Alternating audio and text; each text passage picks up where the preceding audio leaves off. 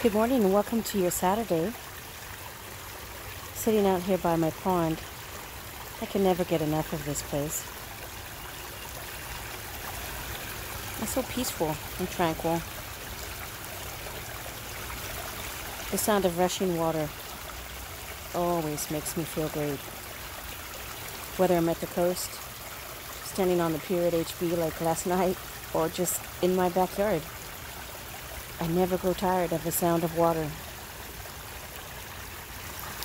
It actually reminds me I'm alive and that I have purpose here.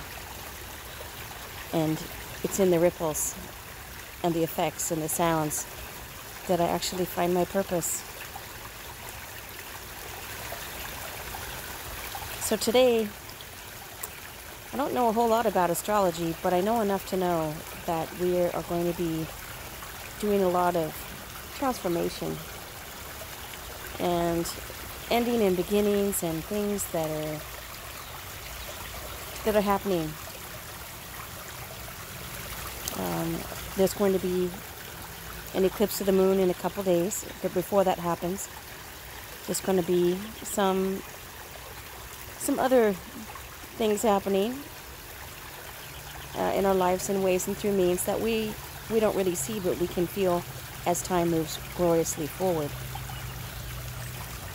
So this is a time of transformation, a time to end things that don't work for you and to begin new things that maybe could work out better for you.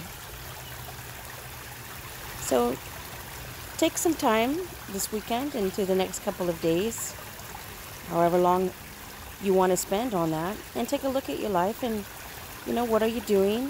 Where are you going? What are your plans? And maybe revise them as needed. If something or someone or a situation is not bringing you utter joy and peace, solitude, and just joy, I guess. Yeah, it's all about the joy. Find joy. Where you find joy, you find peace and harmony. And when you find that, you're truly living. Have a great weekend, everyone. Don't be disturbed by anything that's going on in the outer world. It's time for the inward glance. Take a look at your life, what you're doing. Are you growing? Are you manifesting in a way that you find good for you? Stay positive. Always moving forward in a positive direction. That's the goal. Find some time to get quiet and relish in being you. Have a great day, and I'll talk to you real soon.